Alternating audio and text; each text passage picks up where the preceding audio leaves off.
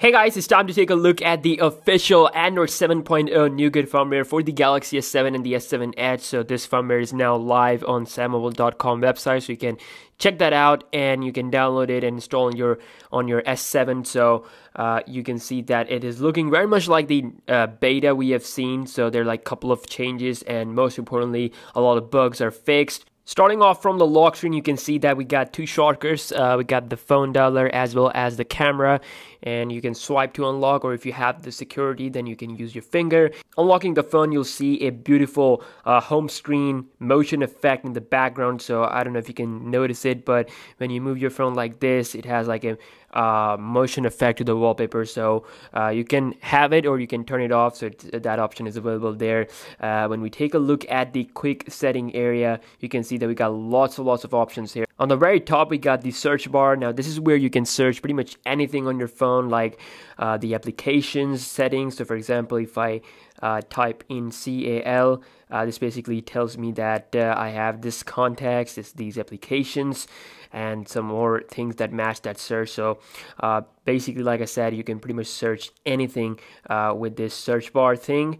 And also down here we got all of our quick settings. So we got the Wi-Fi, sound, Bluetooth. So we don't get that arrow anymore. Instead, if you want to expand the option, then you can press on the text, and just like that you will be able to have more details on that option. So this is the flash. Same thing with the Wi-Fi. You can quickly see all the Wi-Fi networks. Then we got the power saving mode, and basically this works with every other quick setting. So on the top right, we got the three dots, basically, which gives us the option to edit edit as well as the button layout. So we got the button layout for 5x3, 3x3, or 4x3. So basically you can change the rows and columns. And also we have our normal edit button here, so that you can remove some things that you don't really need. So you can remove as many as you want. You can turn off and on the always on display mode right from here, which is really convenient. We also have blue light filter, which is nice. You can further customize it. And also you get a performance mode, which basically turns the display all the way to Quad HD. So by default on Nougat, your Galaxy 7 will have a 1080p HD resolution. So if you want to go all the way to Quad HD, then you have to turn on this high performance mode.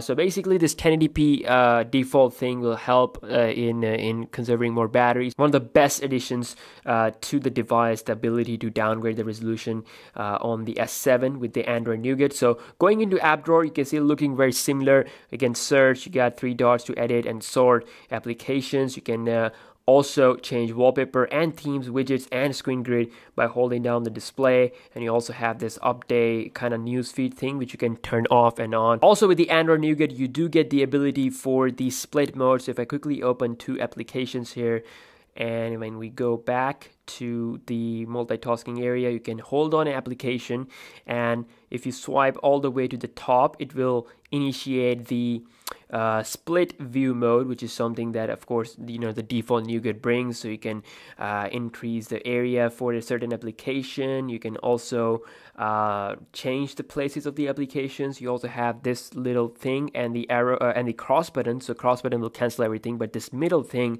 will actually initiate the pop-up view. So now this application is now like glanced, so if I click on it, it's like in a pop-up view mode, so I can open up anything I want, and this thing will remain here. So this is what the pop-up view mode is.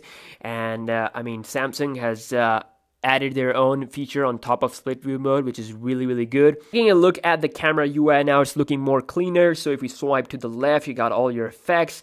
Swiping to the right will give you all your features. For example, the auto mode, the pro mode, panorama, and a bunch of different settings here. So when we go here and simply focus, and here down here you got the option to set up the exposure. And then we have the normal button to capture the photos. Red button is for the video recording, and you can also go directly into gallery, and which also gives you the option to edit pictures, share, and auto adjust or delete right away. So everything is just so fast. And on top we got the HDR option, we got flash, and the main setting where you can set up the picture size, video size, tracking autofocus. Lots of options. Quick launch is also there, which is on by default. So overall, I mean, the Galaxy S7 with the Android 7.0 Nougat is super fast as well as filled with a lot of features.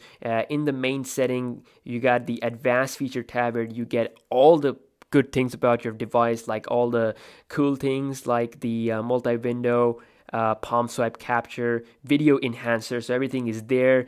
In the display section, there is a specific dedicated option for screen resolution, so you can change that as well from full HD to even 720p by further improving the battery life. And then also we have other options as well down here. And when we go into device maintenance, this is a one-stop shop for your Samsung device, and this is something that will help your device to become faster, because you don't really need to install any application from the Play Store anymore, because this is something that is on Samsung devices with the 7.0 Nougat by default. So you can basically clear up the useless memory that accumulates with your applications, clear up RAM, device security, performance mode, and also check what the battery status is. So when you click on the optimize now, it basically clears up all the stuff here. So this is going to make your phone faster, close some application, and it's going to tell you the status of your phone, how much it is good. If it's excellent, then it's 100 out of 100. So like I said, one-stop shop to make your Galaxy phone even faster. So I can't wait to test out the speed of this device compared to other competitors, especially the iPhone 7 Plus. So let me know if you want to see that speed test again. And here is the Geekbench 4 benchmark test for the Galaxy S7 running on the official firmware. So you got 1,906 single core and 5,587 multi-core. So basically this score is like improvement, obviously, over the beta test that I did. So and also compared to the Marshmallow, the single core score is definitely improved. So I can't wait to test out the official overall performance compared to the competitors. So that was my full review of the official firmware of the Samsung Galaxy S7, currently available for the S7 and the S7 Edge live on their website. So if you want to install it, then go ahead, download the firmware, and it's pretty easy. Use the add-in, and I also made a tutorial of how to install it. So it's pretty much the same way to install the official firmware. So nothing has changed. And yeah, I'll see you guys in my next video. Peace out.